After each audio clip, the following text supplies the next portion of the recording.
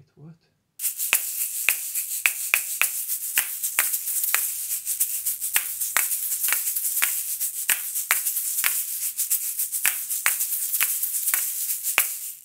Hey, what's up everyone? Pete Galia here. Hope this video finds you doing well. And today we're gonna talk a bit more about some Asalato. And we're gonna talk about a little trick. Not quite sure what it's called, but for today we're gonna call it the backflip. So you just saw me do it in the little intro there, but I'm gonna do it again. Essentially it looks like this.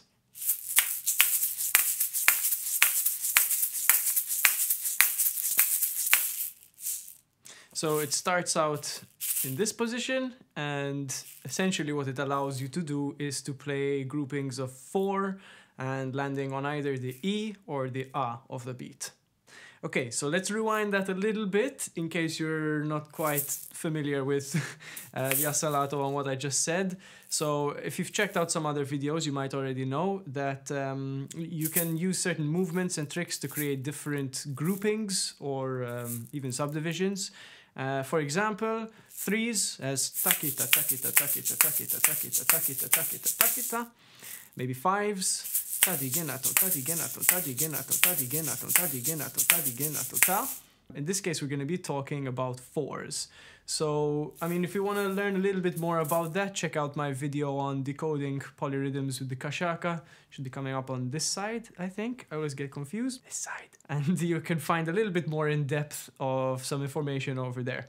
So of course, in terms of playing groups of 4, you can use the trick called the Airturn, which I mentioned in that video, but that allows you to play groupings of 4 either on the downbeat or the upbeat in a 16th note context. So 1E and a 2E and a 3E and a 4E and a, or 1E and a 2E and a 3E and a 4E and a. So the downbeat or the and, in case you don't know what 16th notes are, basically it's just 4 subdivisions per beat. So in that case you would count 1E and a 2E and a 3E and a 4E and a 1E and a 2E and a 3E and a 4E and a.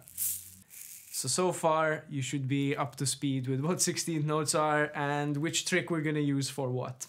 Now, in terms of if you want to hit the E's or the A, so 1E and the 2E and the 3E and the, or potentially even 1E and the 2E and the 3E and the, then the Airturn doesn't really work. Just again, the nature of this instrument is very like physics based, I guess, which is really cool. So we're gonna learn the backflip today. So how do you do it? To practice this trick, you're gonna want to start here essentially, and the trick involves throwing the bottom ball inwards, and then it's gonna come around this way, and then you catch it under once again. I'll show you a couple of times. So from here,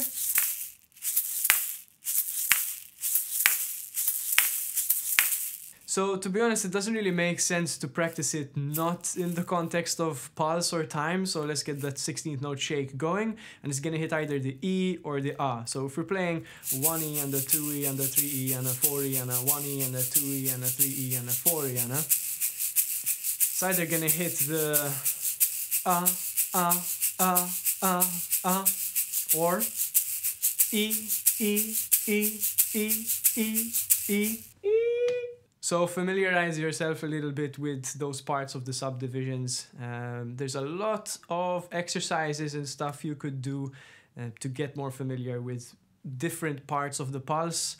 Maybe I'll do a video on that, probably on the drums or the pad though, because it's good stuff to know. So let's get those backflips happening and hitting the A, just because it's easier to start there, and you can shift everything an 8th note a little bit later if you want to get it on the E. So 1E and the 2E and the 3E and the 4E and a 1E and the 2E and the 3E and the 4E and the 1E and the 2E and the 3E and the 4E and the 1E and the 2E and the 3E and the 4E and the 1. So to do this, essentially get your shakes going, and you want to throw that ball backwards on the E. So if you throw it on the E, it's gonna land on the A, and later on if you want to get the click on the E, you throw it on the A. So 1E and the 2E and the 3E and the 4E and the 1E and the 1E and the 1E and the 2E and the 3E and the 4E and the 1E and the 2E. It's really hard to do slow. 1 E and a 2 E and a 3 E and a 4 E and a 1 E and a 2 E and a 3 E and a 4 E and a 1 E and a 2 E and a 3 E and a 4 E and a 1 E and a 2 E and a 3 E and a 4 E and a 1.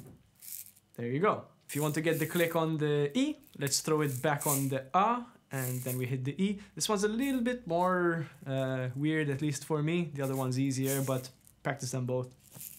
1 E and a 2 E and a 3 E and a 4 E and a 1 E and a 2 E and a 3 E and a 4 E and a 1 E and a 2 E and a 3 E and a 4 E and a 1 E and a 2 E and a 3 E and a 4 E and a 1. 1 E and a 2 E and a 3 E and a 4 E and a 1 E and a 2 E and a 3 E and a 4 E and a 1 E and a 2 E and a 3 E and a 4 E and a 1 E and a 2 E and a 3 E and a 4 E and a 1 E and a 2 4 1 a 2 E and a 3 E and a 4 E and a 1 E and a 2 E and a 3 E and a 4 E and a 1 E and a 2 E and a 3 E and a 4 E and a 1. So that's pretty much it. Again, I think I mentioned this already. It's a bit of an awkward trick to do. It took me a minute to get used to it, just because like throwing it inwards and catching it on the outside again for me was a bit of a weird thing. Like I've had a lot of trouble actually catching it. It kept like slipping out of the bottom of my hand, but once again, just keep practicing it, and obviously if you have a comment or a question, just leave it down below and I'll do my best to help you out. But yeah, now that you have that down, I want to give you 2 ideas essentially for how to use them in a rhythm which isn't just so I find this particular trick, I keep doing this, holding it as if I'm presenting you with the Asalato. So 2 really cool ways you can use this sort of trick / rhythm is if you're playing in 5 or if you're playing in 7, which I think is a super underrated part of playing the Asalato, because of course, considering 99% of the music us Westerners consume is in 4/4, I guess most of what's played on the Asalato is also in 4/4. It's again the nature of the instrument. But why not play an odd time? I am a big fan and nerd when it comes to odd time, so let's apply some 5 and 7. Yeah! So if we're gonna play in 5, first and foremost, this is gonna be our rhythm. 1 2 3 4 5 1 2 3 4 5 1 2 3 4 5 1 2 3 4 5 1 2 3 4 5 1 2 3 4 5 1 2 3 4 5 1 2 3 4 5 1 2 3 4 5 1. So essentially you're just doing a regular old flip-flop catch. 1 2 3 4 5, and you throw that back flip after. So you're gonna be hitting, if we're playing in 5/4 counting 8th notes, 1 and 2 and 3 and 4 and 5 and 1 and 2 and 3 and 4 and 5 and 1 and 2 and 3 and 4 and 5 and 1. You're gonna be hitting the 1, the 2 and the 4 and. And once you make contact back here, don't grab it. Let it bounce off to start the rhythm again. So 1 and 2 and 3 and 4 and 5 and 1 and 2 and 3 and 4 and 5 and 1 and 2 and 3 and 4 and 5 and 1 and 2 and 3 and 4 and 5 and 1 and 2 and 3 and 4 and 5 and 1 and 2 and 3 and 4 and 5 and 1 and 2 and 3 and 4 and 5 and 1 and 2 and 3 and 4 and 5 and 1 and 2 and 3 and 4 and 5 and 1. Let's start with both hands now. Why not? Why not? 1 2 3 4 5 1 2 3 4 5 1 2 3 4 5 1 2 3 4 5 1 2 3 4 5 1 2 3 4 5 1 2 3 4 5 1 2 3 4 5 1 2 3 4 5 1 2 3 4 5. There you have it. So one challenge I have sometimes, again, particularly with my left hand, because I learn everything with the right first, it keeps hitting the little fleshy part of my palm here, and I kind of find it difficult to catch. But as always, I find the solution to most things in terms of technique is always just relax. If you're gonna relax, you're gonna allow it to take the most natural path, and it's gonna get pretty comfortable within a little bit of time, you know. Practice the right on its own, practice the left on its own, and then together, and that's always gonna help. One little tip I'd like to give at this point, if you've made it this far through the video, you are super cool, but you know that already, is don't be afraid to exaggerate the movement, like make it a bit more obvious for yourself and for your body to kind of handle it. So when you're throwing that ball inwards, really throw it inwards. Like really make an effort to throw it with some force inwards. And that's gonna help, number one, to make the rhythm a bit smoother, but Also, on top of that, one really important thing is that it also kind of stretches the rope out, because the moment you have a little bit of slack in it and it's not tight, I guess, is the rhythm's gonna end up sloppy. Once again, the physical nature of the instrument comes into play there. So make sure you're like, you know, give it a lot of force, I suppose. Last but not least, let's talk about a rhythm in 7. Same thing, just add another backflip to it. 1, 2, 3, 4, 5, 6, 7. 1, 2, 3, 4, 5, 6, 7. 1, 2, 3, 4, 5, 6, 7. 1, 2, 3, 4, 5, 6, 7. 1, 2, 3, 4, 5, 6, 7. 1, 2, 3, 4, 5, 6, 7. 1.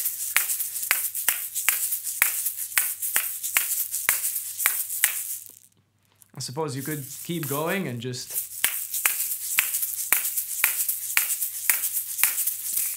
have fun with it.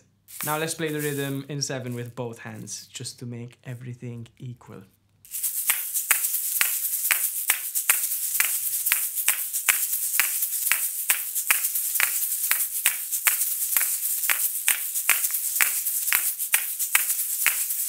I need to relax. There you have it. So I find myself really like trying hard to make the rhythm work, particularly with both hands, because I'm, you know, sometimes one hand is easier, of course. But in those moments, if you're anything like me, just take a deep breath, keep going through it, and over time you will get better at it. And yeah, this has been a tutorial on the backflip with the Asalato. It's a cool little trick you can involve in your playing. Maybe a little bit of freestyle, and I'll try and incorporate it in there for you.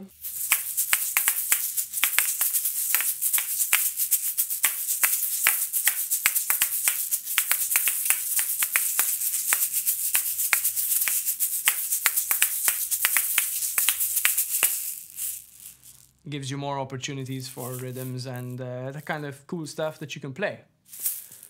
And that's the end. So yeah, I guess I don't really have much more to say for today. Thanks for watching my video. Once again, I'm Pete Gallia. If this is your first time checking out my channel, I talk a lot about Asalato. I like rhythm and polyrhythm in general. I do a little bit of practice pad and drum kit stuff, like rudimental things, and also like stuff based on the drum kit. I'm also a big fan of Konakol, which I really hope to incorporate a little bit more in terms of like introductory stuff into that as well. But yeah, of course, still a small channel here, so if you want to join the journey and learn a bit more about rhythm and hang out, please feel free to subscribe and like and all of that. Would be really cool to hear from you. So leave a comment with any feedback. It's always welcome, and particularly if you have any ideas for content, if you have something about rhythm that you want to learn about or that's confusing you, something I can help you with related to percussion or drums or just rhythm in general, be in touch. I'd love to hear from you. Right down there. And yeah, cue a video of me playing the Asalato while a bunch of pop-ups show up, and click one of them. See ya and happy practicing. Cheers.